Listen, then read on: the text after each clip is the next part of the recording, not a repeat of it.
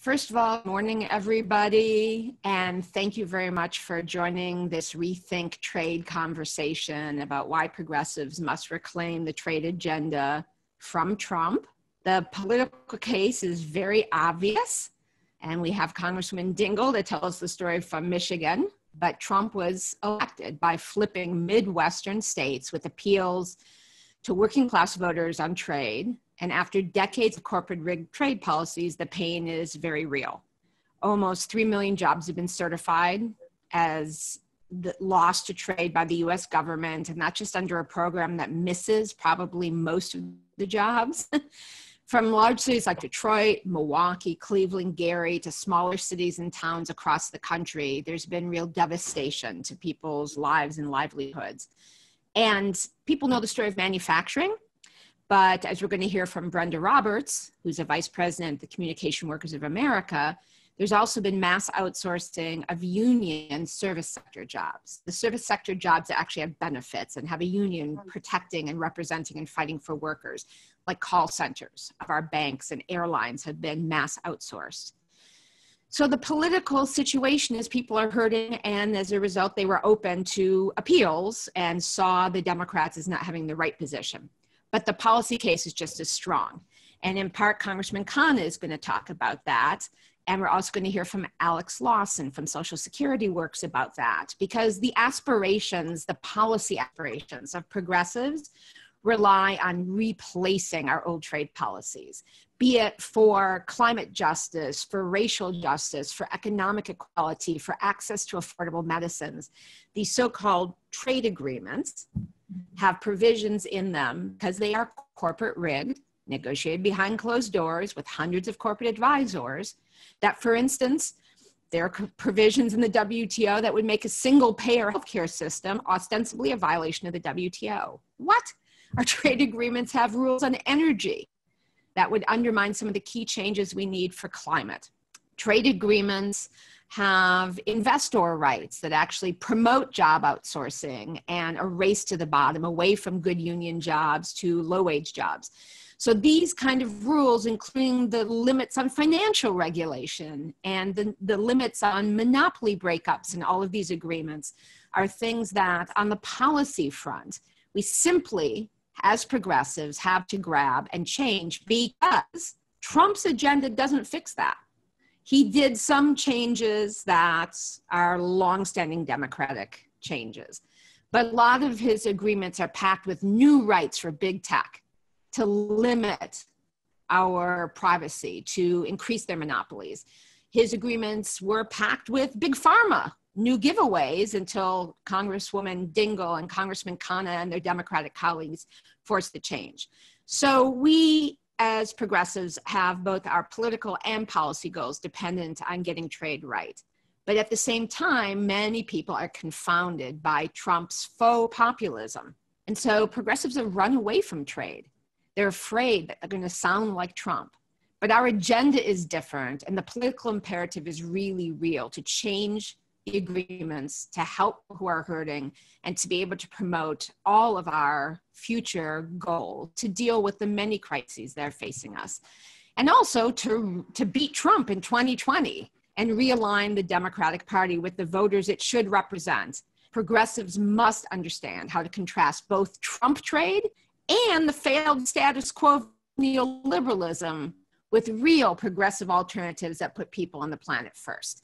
So with that, to introduce our panel, we are extremely fortunate to have 4 speakers who are both kick-ass progressives, activists, go-getters, but also have played an important role in this debate and have lived experience in how to communicate, even in this peculiar Trump era, to make clear the difference in our agenda and why we have to get this right. So we're going to start with Congressman Khanna. We're going to do a broad overview of the conflicts with our goals and this agenda.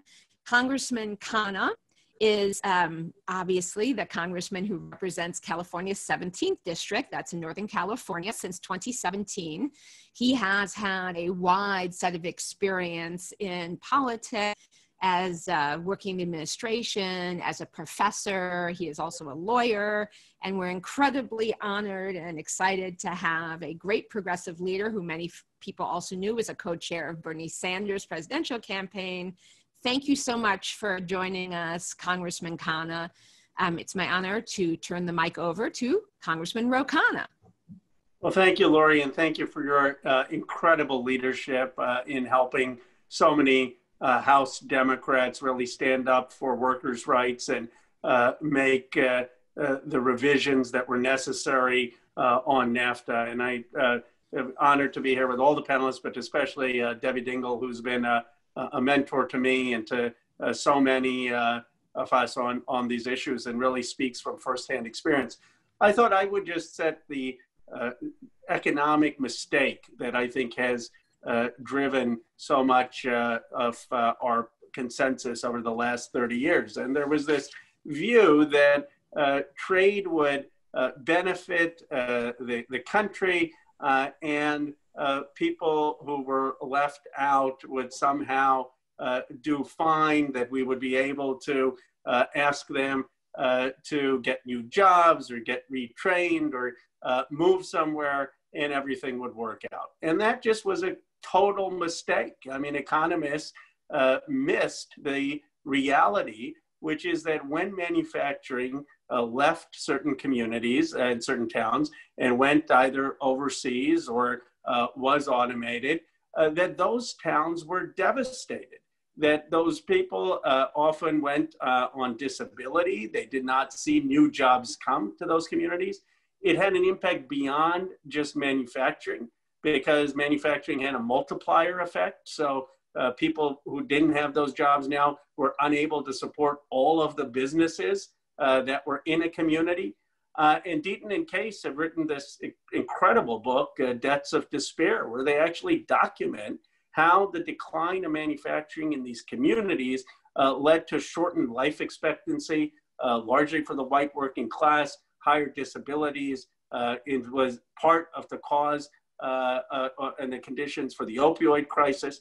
And all while this was taking place, we had policymakers saying, trade, everyone wins. We can just redistribute, with not understanding that a job and the dignity of work is so much more than any handout. People didn't want a handout. They wanted the dignity and pride of working. And they didn't want to go move to Silicon Valley, where I am from. No one wanted to be say, okay, go move to New York and go move to Silicon Valley. Just as it would be unfair to ask people in Silicon Valley or New York to say, go move to Debbie Dingell's district. People are rooted in a community. They have family there. They've had generations there.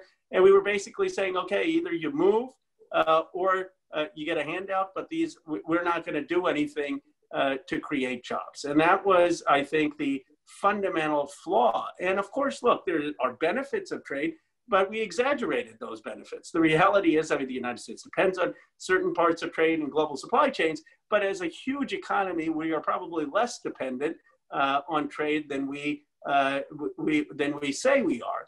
And these trade agreements became almost a mantra that somehow the economy depended on that, with little concern for these communities.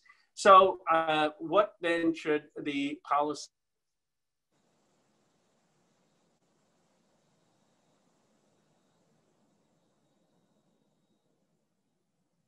that were hard? We needed to make sure that worker standards were upheld.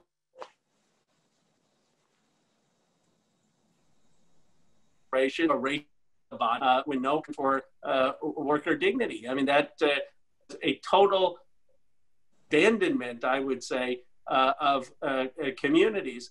And the interesting part is that, unfortunately, I think Democrats didn't do that. We kept having these ideas that people would get retrained.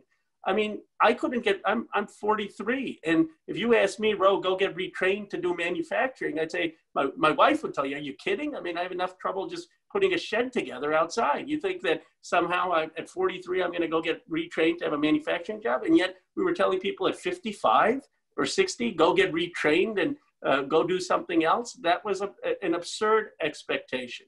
So what then is the Democratic vision? And I, of course, want to hear Debbie Dingell. It's not, I don't think, just to have tariffs, because that in some ways may end up hurting our agricultural communities, our farmers, in the way that manufacturing was hurt. I mean, we start having huge tariffs and a trade war. That means that our farmers, our agricultural communities will be as hard hit probably as some of the manufacturing communities were. But what it does mean is that we need to make sure that we don't have multinationals driving trade agreements, that we protect worker rights, that we protect the right to unionize, that we make sure that there is a wage standard so that these jobs just aren't offshored because of wages.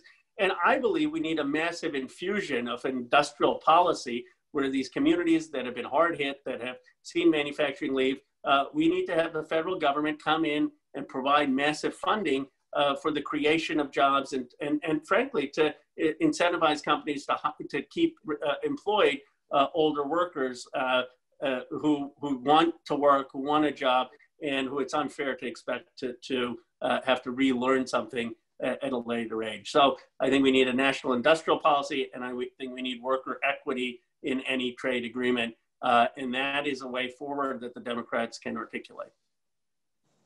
Thank you very much, Congressman Khanna. If we consider the main challenges facing us, the current rules of the global economy written by and for big corporations basically constrain governments from taking the right actions that you're describing, like industrial policy, by labeling them as trade barriers or foreign investor constraints, and instead incentivize exactly the wrong conduct, such as corporate concentration and outsourcing. So we are now going to hear from Congress, and that's why we have to replace the rules. We're going to hear from Congresswoman Debbie Dingell, who obviously coming from Michigan has had the experience of the manufacturing sector outsourcing, and as well has been very focused on what's been happening during the COVID crisis of us all now living with the results, not just the manufacturing worker who lost his or her job, but all of us who can't get the essential goods that we need because we can't make them here anymore, exposing our health security, our national security, while a lot of big corporations have outsourced production and merged until they're just a few producers. So it's my honor to introduce Congresswoman Debbie Dingell. She's one of Congress's leading champions for working people. She makes sure everyone's paying attention to what really is happening to working people. We can all get into a bubble in Washington, D.C., and Congresswoman Dingell is one of those people who comes with a sword in favor of working people and bubbles to make sure people understand what it's really like. She represents Michigan's 12th congressional district since 2015 and has been a relentless champion for workers' rights, for higher wages, for fair trade, for access to affordable medicines. It's my honor to introduce Congresswoman Debbie Dingell. Thank you, Lori, for that very kind introduction. And I want to thank Lori and Public Citizens for the work that they are doing every day, protecting workers. And what an honor it is to be on with Ro, who is, Ro and I just do a lot together.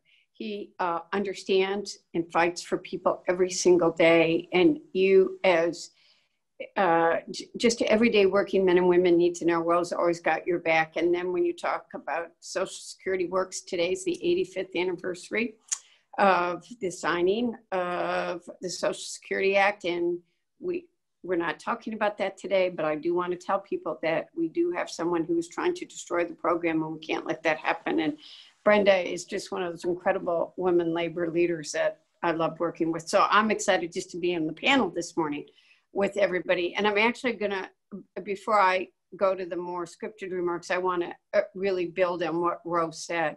He really did define what has happened in this country and the reality, and it's happened. My district's a very complicated district. Quite frankly, it's one of the most diverse in the country, and I like living in a diverse district. I have Ann Arbor, which thinks of itself as another Silicon Valley, and it does have great tech engineers, and a lot of good work is doing there. But I have what I lovingly call home, the downrivers, which is where a lot of auto plants were. It's the home of the auto industry. Dearborn, where I live, is where the first factory was built in this country. And they're working men and women who just really care about this country. And they've watched their jobs be eliminated year after year. And people think, oh, well, it's equalized out. It hasn't. Even right before COVID started, one of the steel plants put people on layoff. And while they haven't publicly announced it, we know they're going to shut it right after the election. They're being political right now and don't want people to talk about what's really happening. And I have another steel plant who's had put people on layoff and permanently eliminated another 200 jobs. Solutia, another company in my district, I'm like depressing. And COVID didn't impact them either. They closed last week. So this is a reality for me and my district and the working men and women that I represent every single day.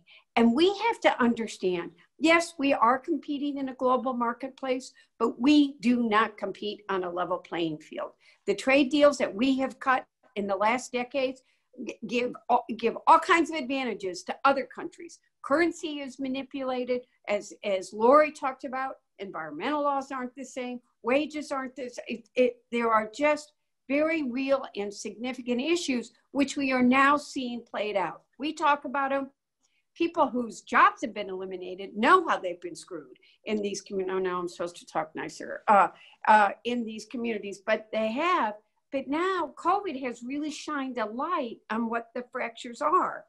In this fight against 15, we've seen the desperate need for medical supplies so that people on the front line, not just, thank you, the nurses and the doctors and the janitors in the hospitals, but the bus drivers and the grocery store workers and the glue of our civilized society, which is an off topic. In this country, we don't even think are worth paying $15 an hour. Maybe we need to reevaluate the worth of what jobs we have.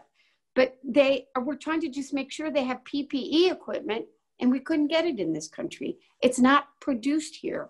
And we had to go to China and get sub-quality equipment as it was being brought in. It's just highlighted the shortcomings in our US trade policy. Our trade agreements have incentivized companies to move manufacturing offshore for years. And that's making it extremely difficult for the state and federal governments to procure the supplies that we've needed in order to address this pandemic. And I'm also going to point out to you, I don't know what the exact figure is, but it's an unacceptable figure, how much of our medicine that we need in this United States is produced overseas. Is it, some people believe it's 80% is produced in China. That should make anybody be afraid. 90% of our antibiotics, we can't be dependent on another foreign country like this. NAFTA 2.0, that's my language for it, but the new NAFTA that we passed got rid of some of the problematic policies and put in place for an industry like the auto industry, tighter rules of origin.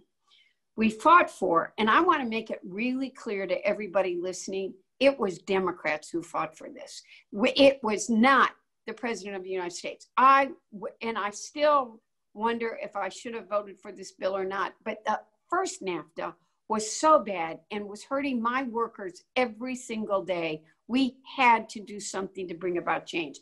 And we would not vote for a new bill until we got significant changes in there. So we made some solid and tangible improvements in the trade regime with the new NAFTA, but we're not done. And we're going to keep fighting until we see those changes made.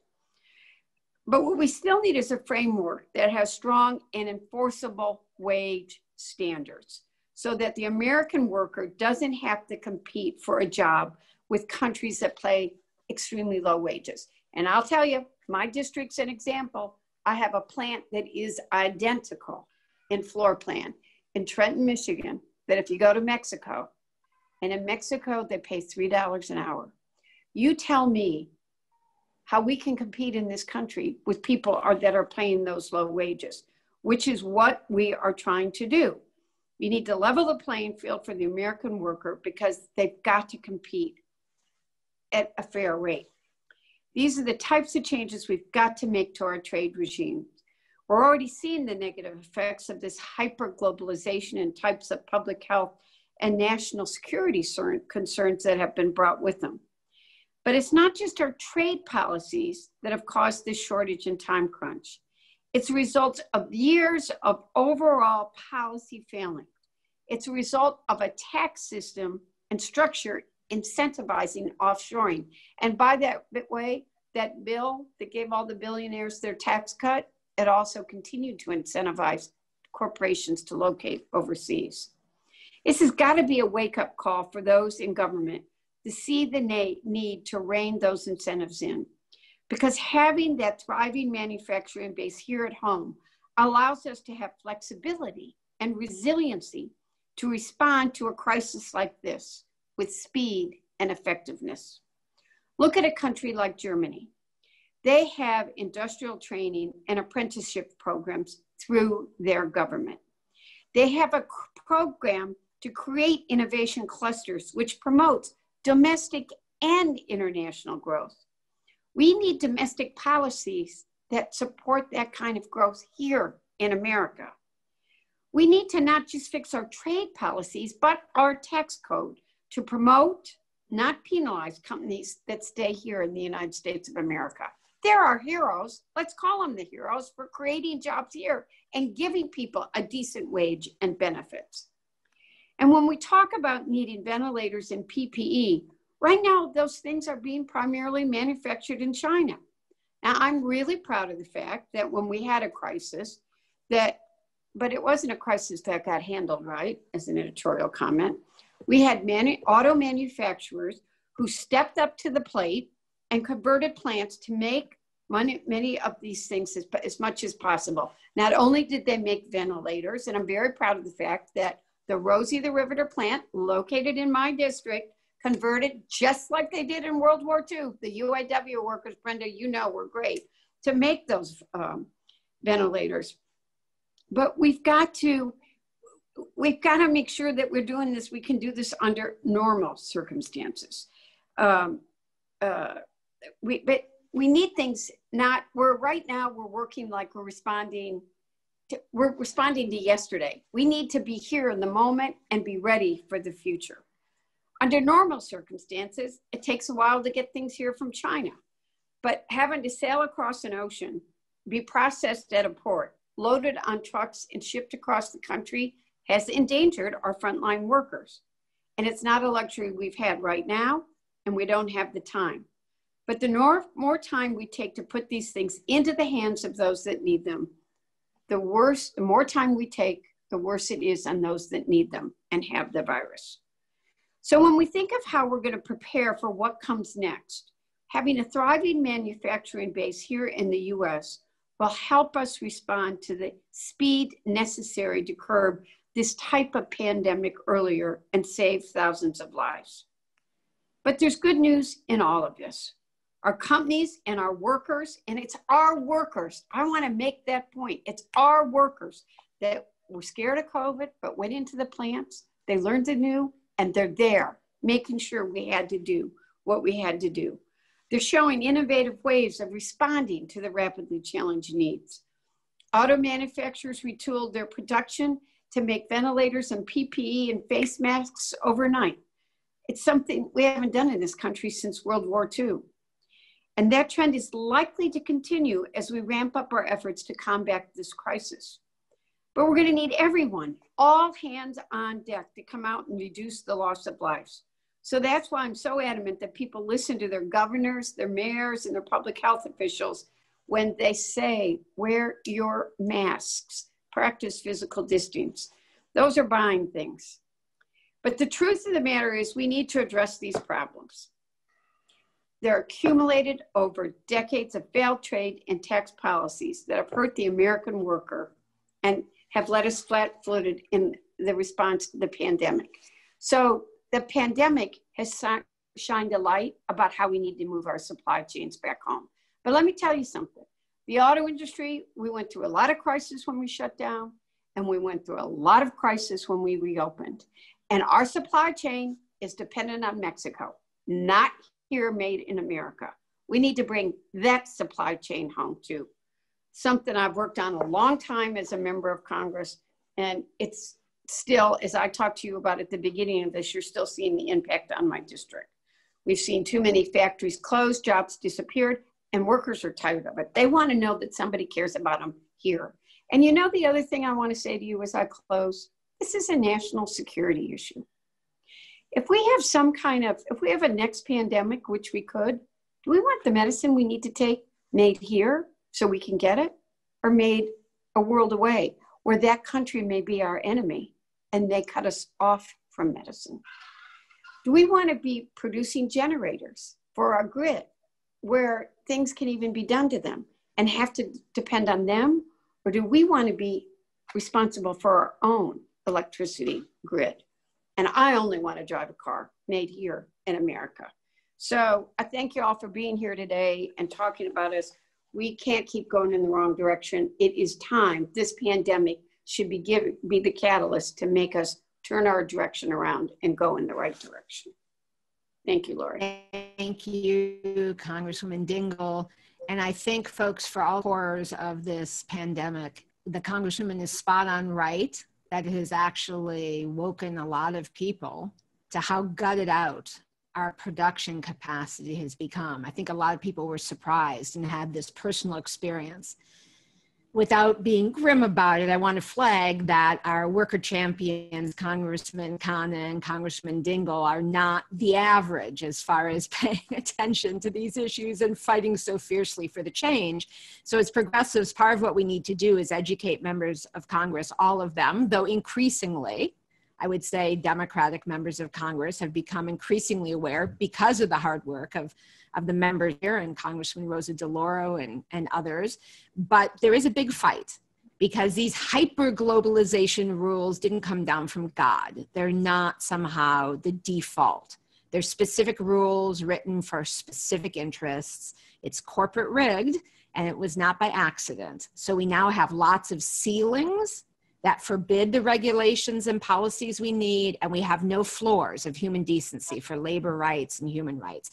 And we're going to have to replace that. As the Congresswoman said, NAFTA is not the model. It was a step in the right direction, but we also have to make the changes, as Congressman Khanna said, in industrial policy. We need the changes in tax policy. We need to have some direct breaking up of monopolies. And finally, we need to make sure that we have direct rules against outsourcing. And that is the perfect transition to Brenda Roberts, who is the Vice President of District 7 of the Communication Workers of America. The CWA has had a huge impact on fighting for jobs of call center workers who are being mass outsourced like manufacturing workers, and have legislation to try and stop that. She has been on the executive board of CWA since 2015, and she is the board chair of the Customer Service Committee. That is the committee that focuses on call center work. She represents many service sector workers, call centers across the country, and the committee focuses on securing legislation that supports call center workers, health and safety issues, and improving the environment in call centers. As part of her duties, Brenda's traveled to call centers in the US, but also to places where US union represented high wage, good benefit call centers have been outsourced to the Philippines, to Malaysia, to build international solidarity amongst call center workers, because in those other countries, the same rights and benefits and wages that CWA has fought so hard for the US workers obviously are not being granted to the workers whose jobs are the workers who are doing the outsourced jobs. So it's my honor to introduce CWA Vice President Brenda Roberts.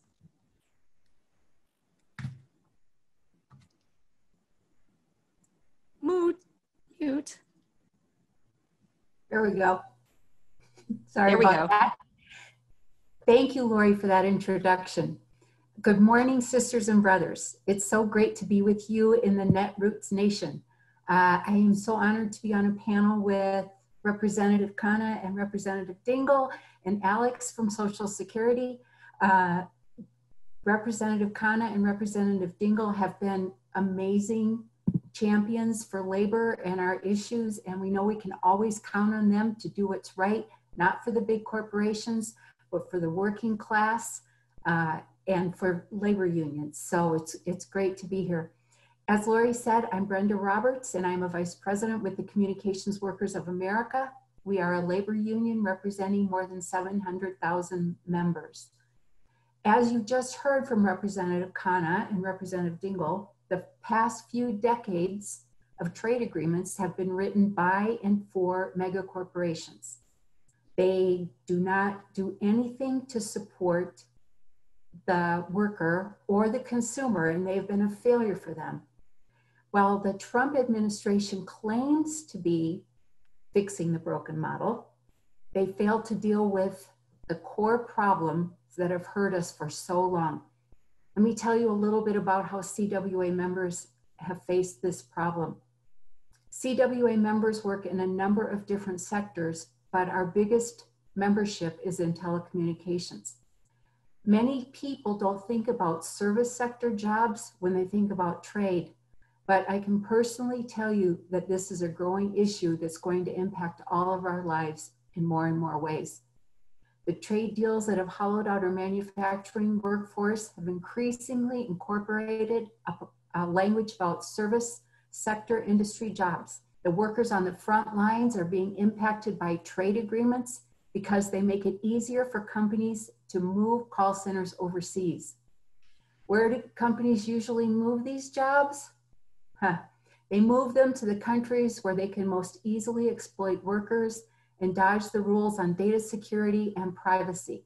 That's bad news for our members who are losing their jobs, and bad news for consumers whose data becomes all the more vulnerable. But it's not just AT&T, Verizon, T-Mobile that have been doing this. We see the same thing among banks, airlines, insurance companies, and all kinds of different industries.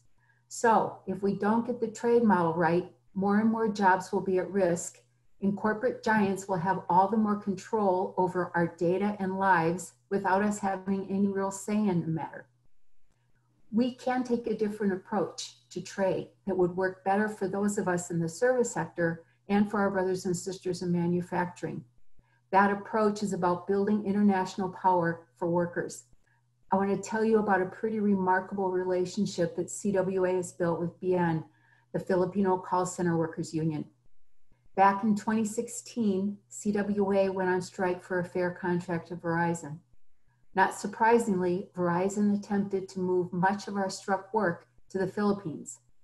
There, workers are paid less than $2 an hour, and their rights are greatly restricted by anti-labor companies, poor labor laws, and the oppressive Duterte regime. But the BN workers had our back. They refused to handle the struck work, and they refused to help Verizon in breaking our strike. I can't tell you how powerful that was, that these workers, facing the worst conditions imaginable, would stand up for us in that way. Last year, I went with a delegation of my CWA sisters and brothers to the Philippines to meet with BN workers, one of the best experiences of my life. While we were there, we helped with their efforts to try and pass a call center workers' Bill of Rights. BN members continue to fight for the respect and dignity they deserve, even as the Duterte regime has come up with more ways to deny workers their rights. This group is so inspiring. It reminds me of the early days of the labor movement in the United States, where facing obstacle after obstacle, they didn't give up, they continue to fight, and they are still doing that today. Since we've come back from that experience, we've redoubled our efforts to call attention to abuses by the regime and companies like Alorica that manage overseas call centers for companies like AT&T, Verizon, and Citibank. Here's the thing. We know exactly what corporations like AT&T are doing when they move our work to the Philippines. They're trying to pit us against our fellow workers overseas. And as Congressman Khanna said, they're trying to create a race to the bottom, and that will result in lower wages and poorer working conditions for us. That's not fair to US workers, and it's not fair to workers in other countries. But as CWA's relationship shows with BN, we can fight back. The old model of trade that protects the rights of corporations to move US jobs overseas undermines our efforts. We need to build a model for trade agreements that protect our rights to work with our fellow workers overseas and to establish a right to collective bargaining across borders. And we can do the same type of cross-border agreements in other areas too. Our trade deals should make it easier for us to work together to fight back against climate change, to lower drug prices, and to crack down on corporate tax dodging. So let's utilize our collective power and work together to shape a trade agenda that works for working people. Once again, thank you so much for inviting me here. It's great to be with my brothers and sisters. Thank you. Brenda, thank you so much. Brenda Roberts, Vice President of CWA, an inspiring leader of labor folks, not just here, but internationally. And Brenda mentioned how the trade agreements can undermine access to affordable medicines. Our last and final speaker is Alex Lawson, who is the Executive Director of Social Security Works. That's the convening member of the Strengthening Social Security Coalition, a ginormous coalition fighting to preserve Social Security.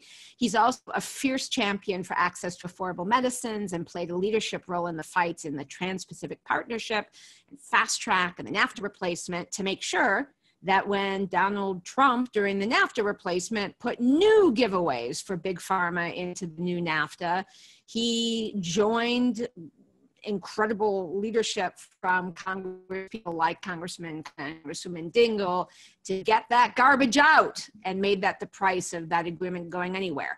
So before we move to Alex, I just want to remind folks, if you want to ask a question, join the conversation, please go into the Q&A box. And if you type in a question, I will read your question and get the discussion going so that your voice is part of the discussion. Please enter into the Q&A box any comments, questions. And without further ado, it's my honor to introduce Alex Lawson, the Executive Director of Social Security Works. Alex. Lori, thank you so much for convening this panel. And I will continue with the, it's a real honor to be here with such fierce champions of working people. Congresswoman Debbie Dingell and Congressman Ro Khanna are two of our fiercest lions fighting for working people every day.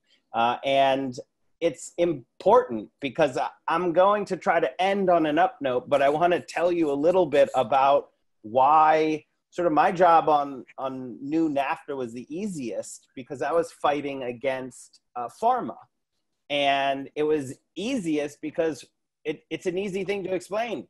They literally write the rules. The pharmaceutical corporations write the rules on these trade deals going back for decades. And those rules that they write are specifically aimed at protecting industry that has one business model. We, the taxpayers, pay for the research, pay for much of the development of the drugs. It's our money. We got about $10 billion going out the door right now directly into these pharmaceutical corporations' coffers around COVID. These corporations have systematically dismantled their facilities in the United States of America, just systematically, and they've put them overseas, even though it's the rules in the US that allow them to charge whatever prices they want. So they take our research and development, then we hand them a patent that grants them a monopoly, which means they can charge whatever they want for drugs that we pay to develop. And then we've even prevented the US government from being able to negotiate that price down. We're the only country in the world that does that. So we pay to develop the drugs, then we pay the highest prices in the world, but still that isn't enough for the corporations because they dismantle the manufacturing capabilities here in America. And they put them elsewhere, which we're seeing to devastating effect during this pandemic, where the one of two drugs that has shown any therapeutic value, remdesivir, has a patent held by Gilead, even though we paid for the development of this drug. It's the only thing that's showing real ability to do anything. And there's shortages of it across the country. Doctors can't get this drug. And if you think that it's bad now, and doctors will tell you it is bad, they can't get the drugs that they need, wait until there's a vaccine or a treatment that actually is very effective.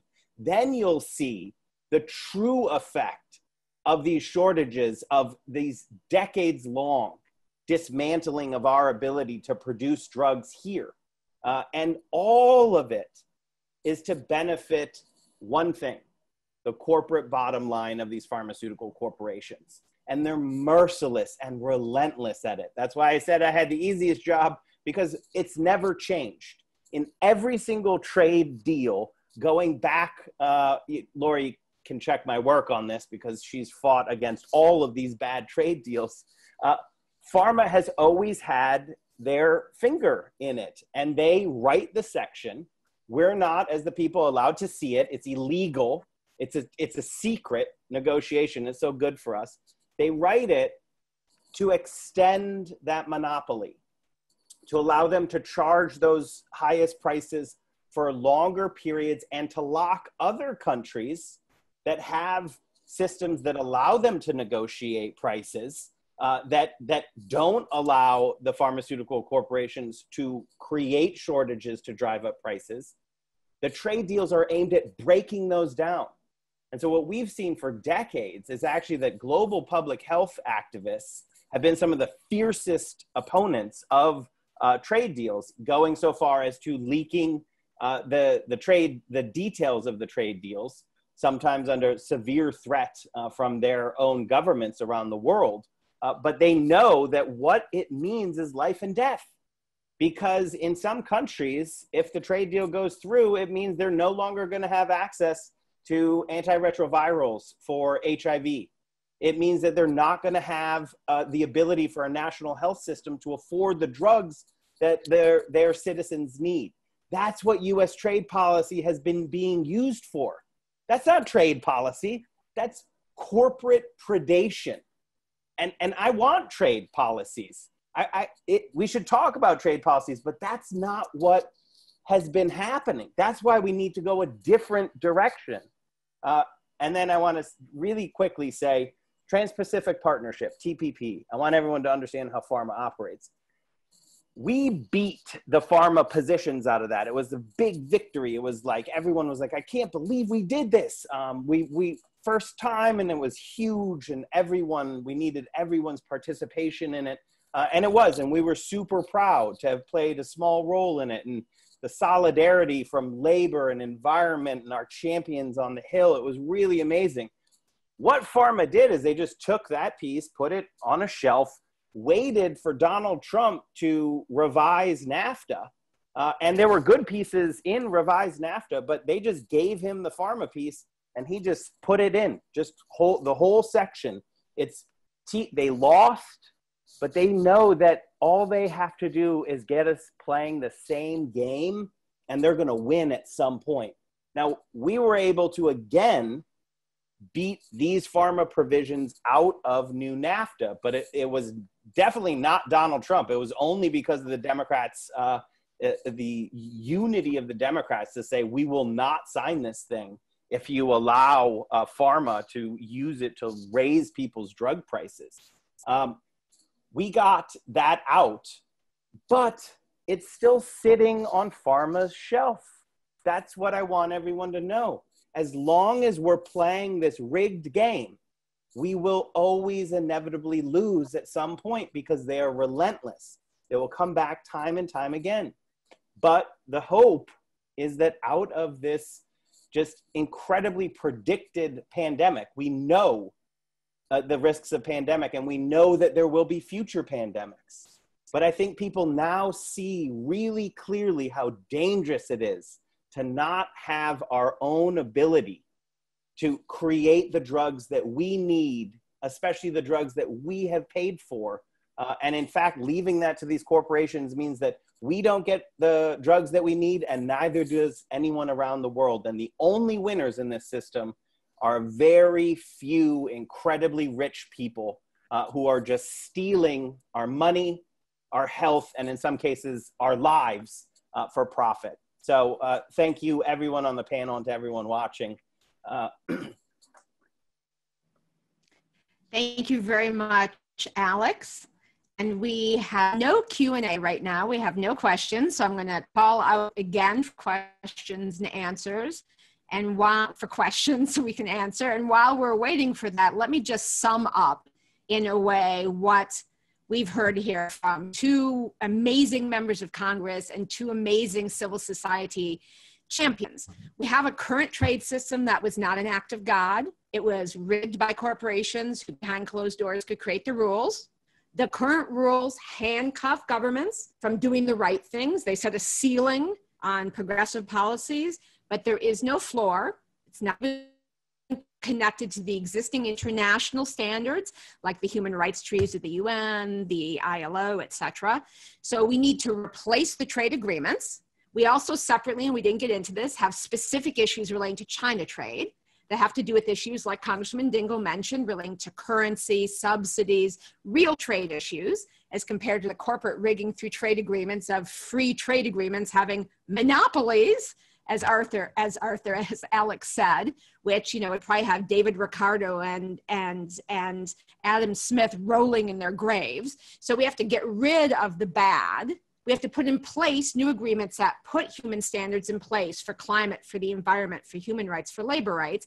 And then, as Brenda said, and Ro and Debbie both said, and Alex, we then need the right domestic policies. We need to get rid of the outsourcing incentives in our tax policy and instead incentivize investing and creating jobs in the US. We need to break up the existing monopolies. If we want production capacity, we both have to get rid of outsourcing incentives. But in addition, we need to break up what is now a pattern, including in pharma voraciously, of the big companies eating up the smaller ones. And for efficiency, i.e. blocking competition, to shut down the competitors, and we don't have capacity. We need industrial policy that actually, as Rose said, invests in training workers, that invests in the startup money and the funding to actually incentivize, as Congresswoman Dingell said, the actual investment in reestablishing supply chain in critical sectors. The next disaster may not be health.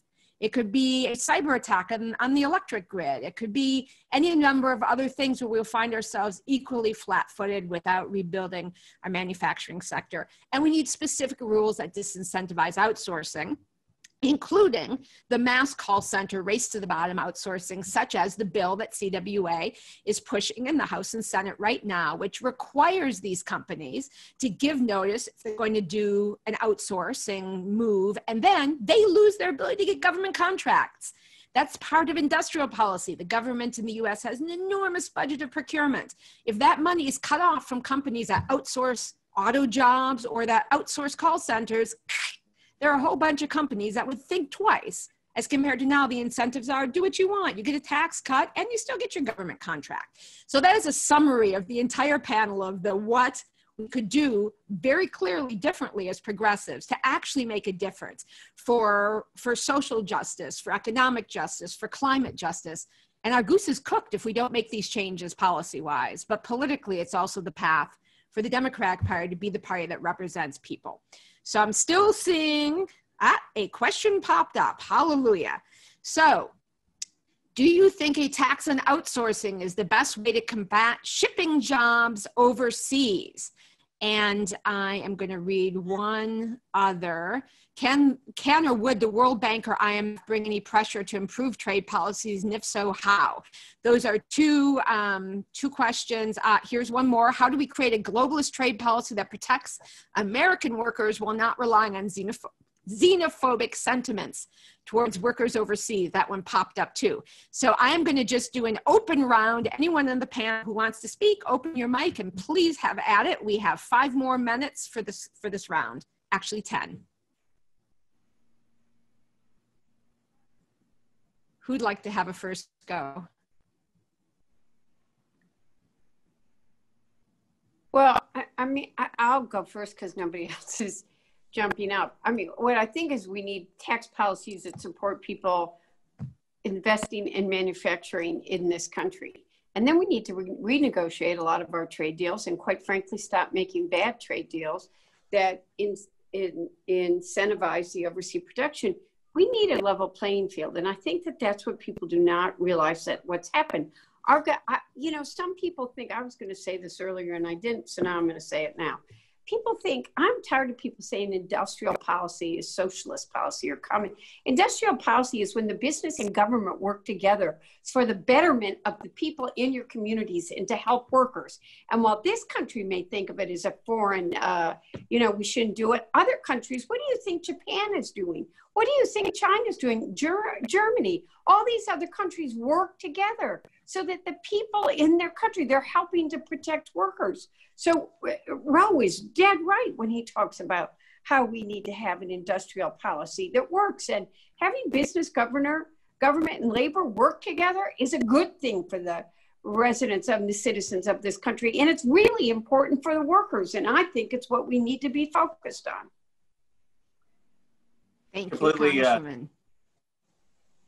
I love Debbie's passion. I completely agree with what you said. I would note that we have a tax code right now that is favored towards outsourcing, and it was a deliberate effort. I mean, when a company goes overseas, they don't have to pay the same corporate tax that they do when they produce something here. And Trump actually, in the Republican tax cut, said now you can even bring it back. You can go overseas, make your money, bring it back, and basically not pay any tax in a repatriation holiday. And so what would you do if you're a company? You say, okay, do I hire people in America or do I go overseas and avoid this corporate tax? Now, initially, we thought we wanted our multinationals to have footprints around the world and be competitive. And there may have been an initial policy incentive to do, but what that has resulted in is the massive offshoring of jobs. So we should reverse that. We should now say that the tax should be level. And if you're going to put something offshore, you should pay the same tax as if you're going to have Americans working. The second thing is we've had a policy that's totally favored capital over labor. I mean, we give tax credits for depreciation. We don't give tax credits for hiring workers or investing in workers. So I think, as Lori pointed out, these are deliberate decisions that we made to benefit American consumers, to benefit American shareholders.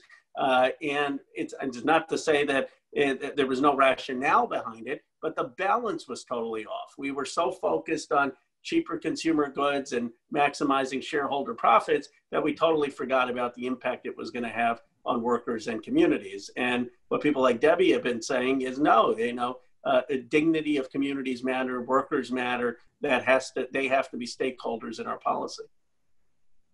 As well as just reliability of supply and national security. I mean, everyone who isn't progressive, who's not worried about the things Congressman Khan is mentioning, which certainly pull at my heart, are also thinking, holy beans, we're really in trouble. I don't have to worry about working people. I just can't get a mask.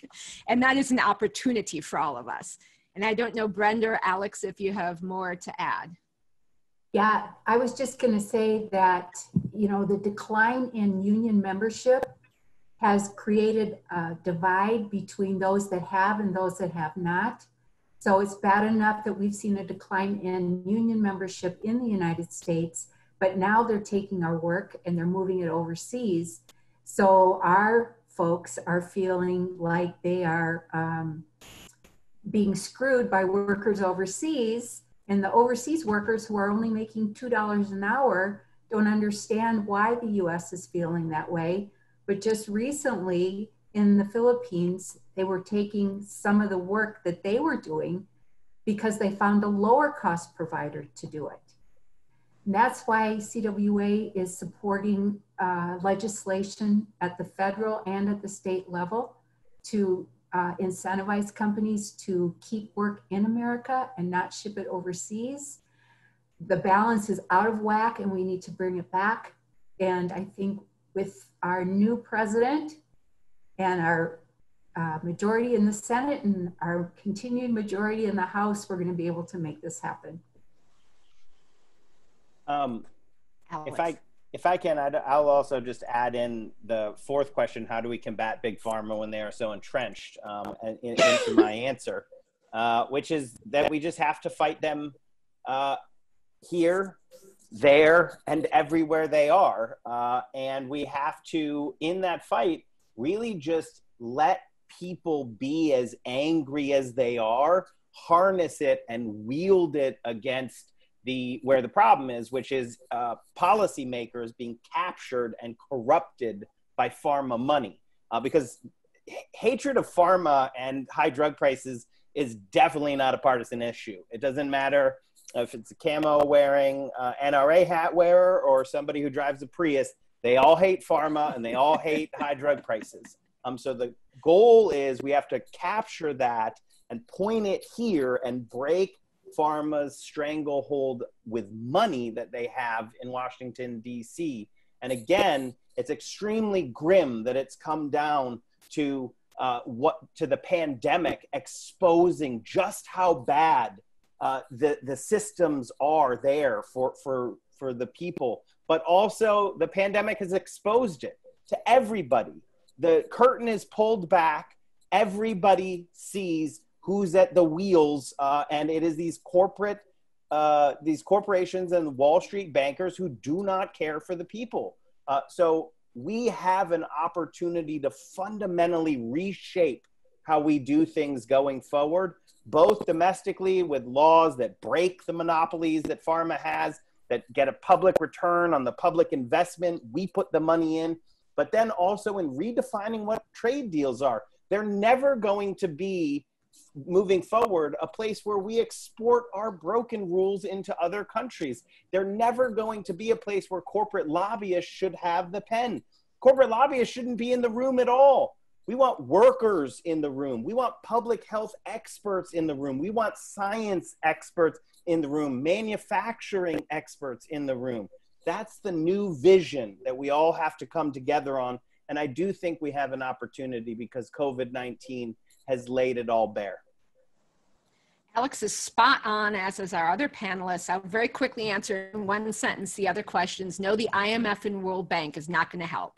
In fact, they were imposing these boneheaded policies, this package of neoliberal policies on developing countries before the same corporations decide to use trade agreements to do it to the developed countries. So they are not with the program. And as far as how to have a globalist trade policy without xenophobia, we basically need to rewrite the rules so that we set the internationally agreed standards of the International Labor Organization, the UN's human rights treaties, the multilateral environmental agreements, the different World Health Organization, health and access to medicine treaties, et cetera, as the floor, so that we're not having a race to the bottom. We're having a race like we have with interstate commerce to a place that is the international rule, just so we have a national rule. States can go higher in the US, they can't go below. Countries, if we had this floor of decency, could go higher, but they can't go below. Right now, there's no floor.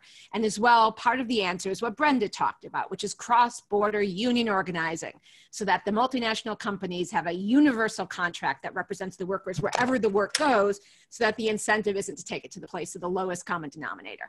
So with that, I would like to thank all of our panelists, all of our participants, and I do think Alex is spot on with his optimistic sound, because heaven forbid we have all of this pain and suffering of 25 years of race to the bottom, NAFTA, WTO, globalization that's devastated communities, a learned experience there, peaked off by the COVID experience, which brought home to everyone who wasn't directly impacted by that, or the call center outsourcing, destroying communities.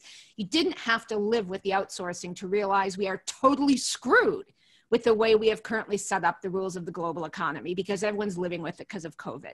So it's an incredible, powerful opportunity where even Team Status Quo is realizing they may have gone too far.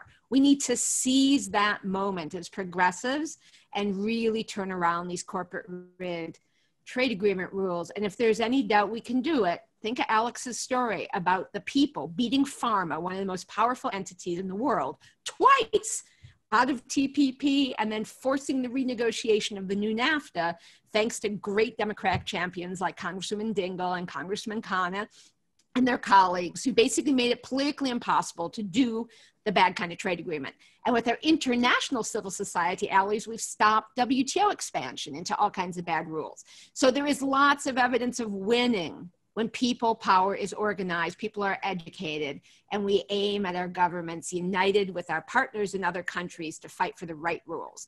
So that is why progressives must seize back the trade agenda from Trump for politics, for policy, and we can do it and we can win. And I look forward to working with all of our panelists and all of you in doing that. And again, a round of thanks again to our wonderful panelists, two of our greatest progressive, pro-worker, pro-environment, congressional champions, to great civil society leaders, and to all of you who joined us today. Onward, we're gonna win this trade replacement working together with our brothers and sisters overseas. Thank you, everyone, and stay healthy. Thank you. Thank you. Thank you.